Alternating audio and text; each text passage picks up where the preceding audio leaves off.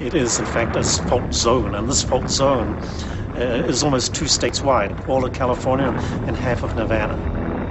Nevada's crust is cracked and broken by thousands of faults, each one a potential earthquake waiting to strike. We consider a fault active if it had an earthquake in the last million years or so. Knowing where these faults are is very important because this tells us where the location of future earthquakes might be. And we just produced this map last year showing all the quaternary faults, that is, faults that have moved in the last 1.8 million years or younger. There's tens of thousands of faults on this map, and any of these could be a candidate for a future earthquake.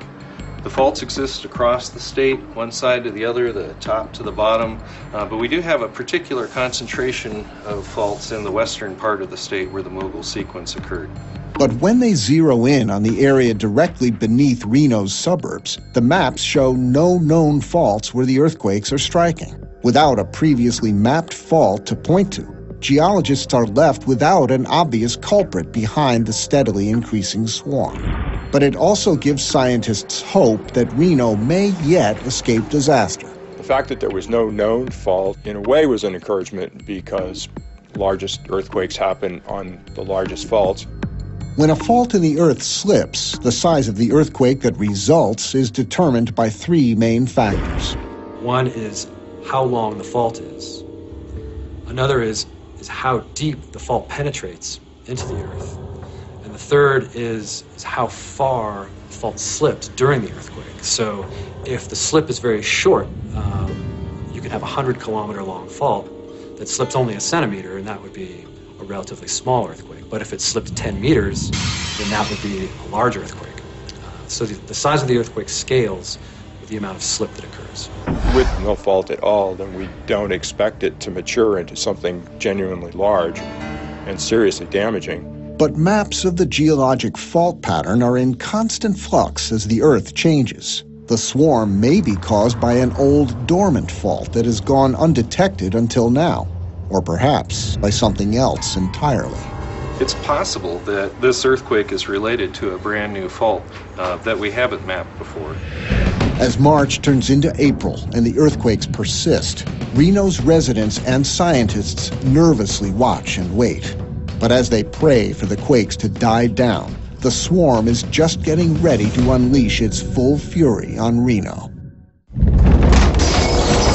By the middle of April 2008, a steady stream of earthquakes has been threatening families in Reno's usually quiet suburbs for almost 2 months. There have been 14 small earthquakes in this area since April 1st, and while that's not unusual, what is a little bit strange is that we've been feeling so many of them.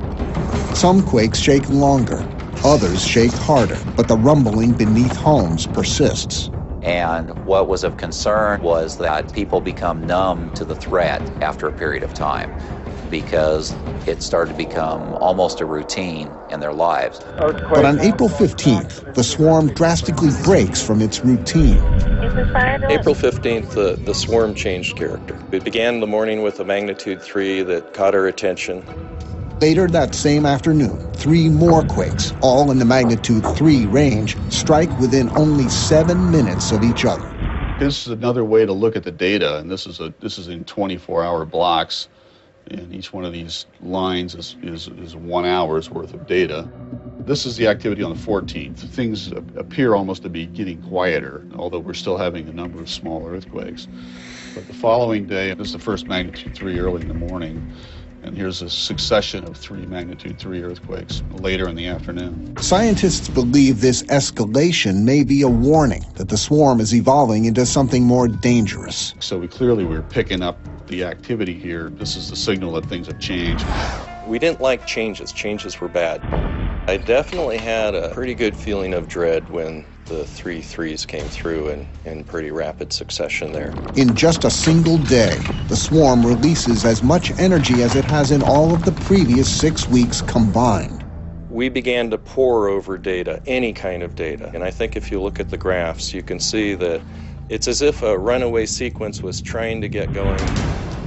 The story changes dramatically, and you can see immediately this rate and that rate are different. Plainly, it's accelerating We're talking most of 50 earthquakes here in a day, or 2 an hour.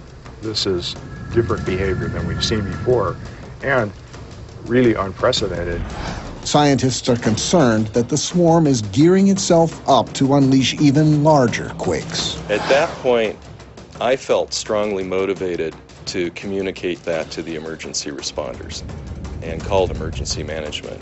And I remember how I began the conversation. I just said, I don't know what to say, because we had no protocol whatsoever for calling an emergency manager and communicating that this could look like a foreshock sequence and we may have to be prepared for something larger.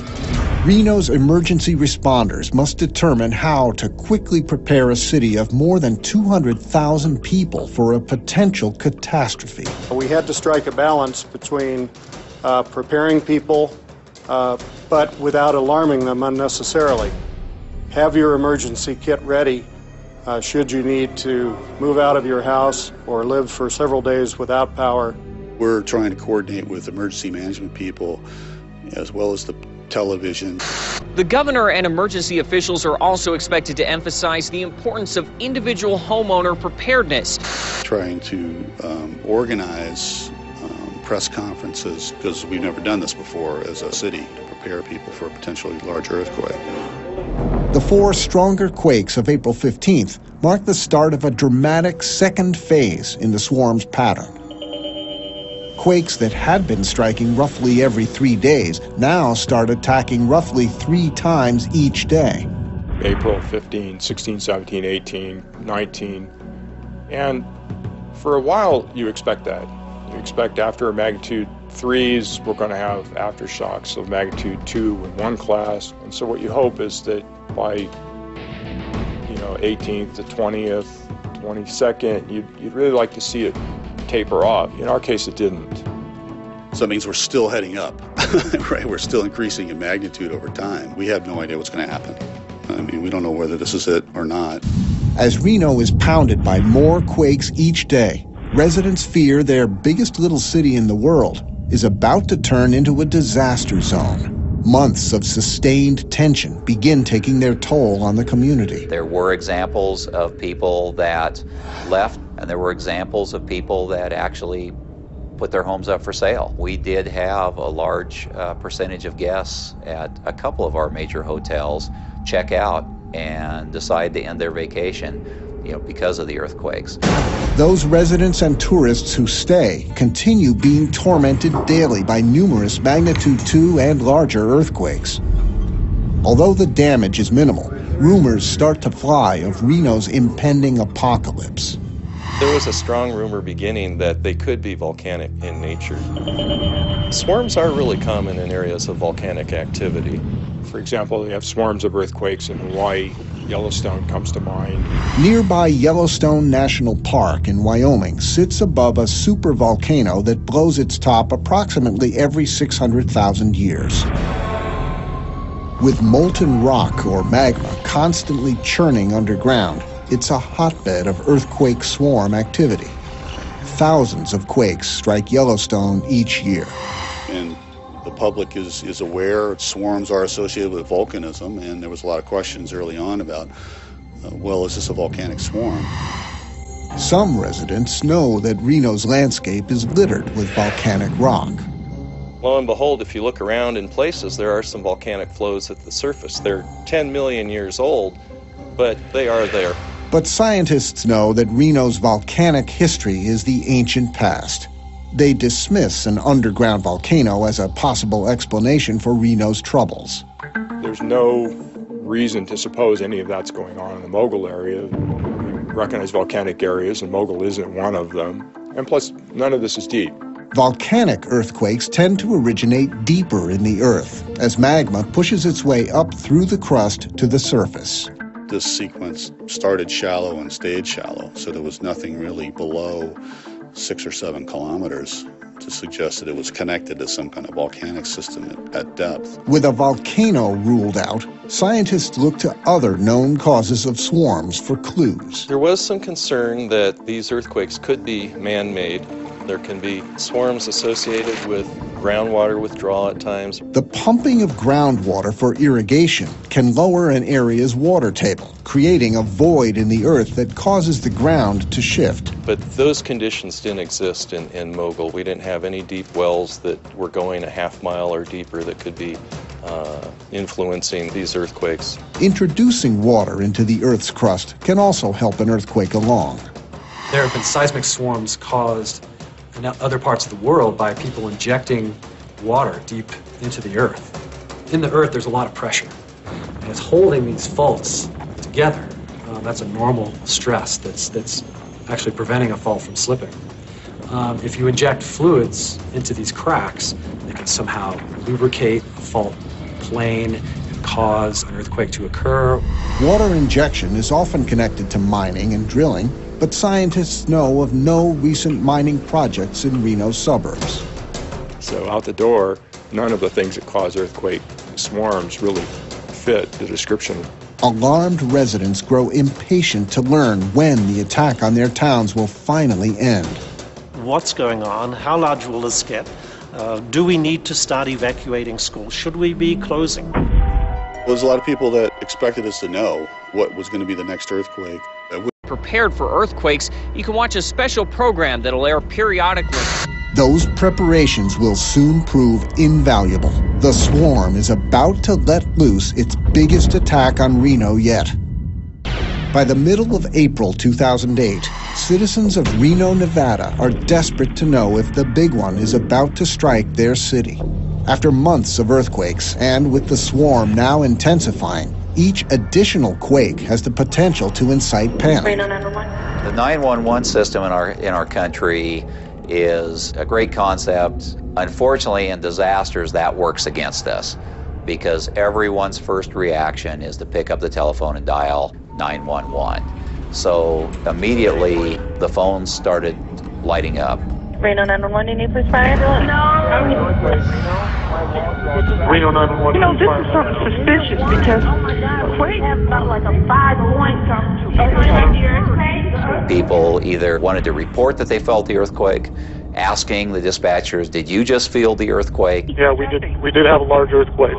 Should we go someplace? Where is it safe? And the concern is that people that are having a real life safety issue, their call won't go through because people are trying to report the earthquake. As public safety officials struggle to keep citizens informed and calm, the assault on Reno continues to escalate. It's clear that this thing is not backing off. And this is a very dangerous state of affairs. It's ramping up to something. Scientists scramble to determine precisely where and how the ground in Reno is changing before the big one hits. A team of scientists hikes deep into Nevada's hills. They hope that advanced technology in outer space can help them understand what's happening miles underground on Earth.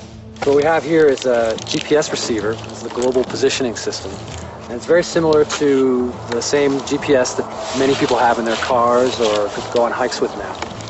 GPS is essentially a satellite system. There's a constellation of satellites spinning around the Earth, about 24 satellites. Essentially, the GPS satellites send a signal which tells this receiver where the satellite was and when the signal was sent. And this receiver uses that information to infer the distance to the satellite. So during an earthquake, the ground can change its position very subtly. And this motion of the ground